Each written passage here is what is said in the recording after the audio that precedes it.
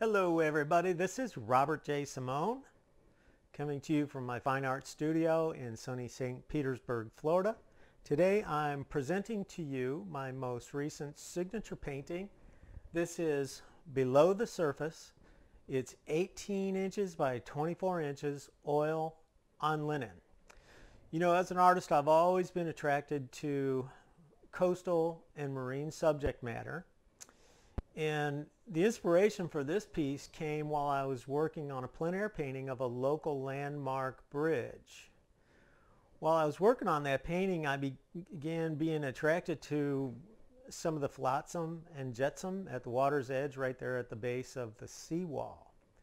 And as the tide ebbed and flowed, lots of interesting things were being revealed and then concealed once again, and inspiration began to flow. So I dropped my brushes and I started taking some reference photos, and this painting is a result of those reference photos and that initial inspiration. It depicts what I think is the remnants of about a 75-year-old dock that once stood at that location. It has, for me, the mystery of an archaeological dig. The painting also conjures up a very fond childhood memory, and that's of the very first time I ever saw salt water. It was on a trip that my family took from our home in Ohio. We went to Massachusetts to visit a relative, and we spent a day in the seaside harbor town of Marblehead.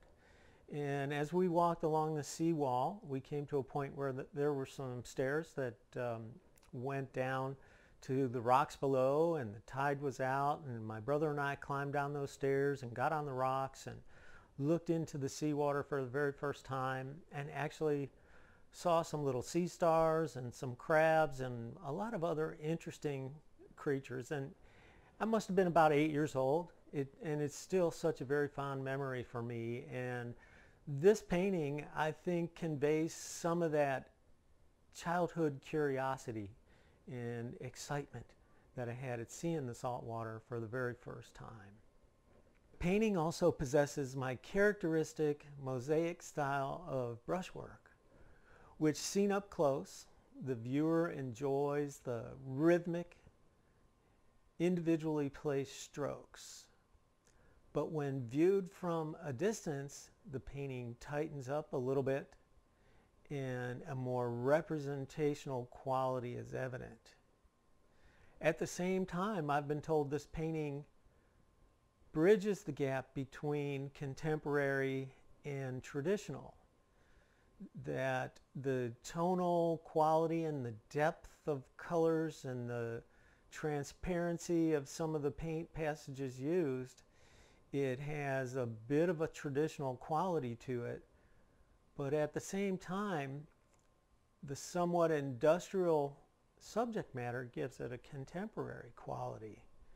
So I do really think it's a unique painting. It's one I'm very, very proud of. You can find the painting available through my studios on my website at robertjsimone.com. So I have to ask you, do you own a Simone?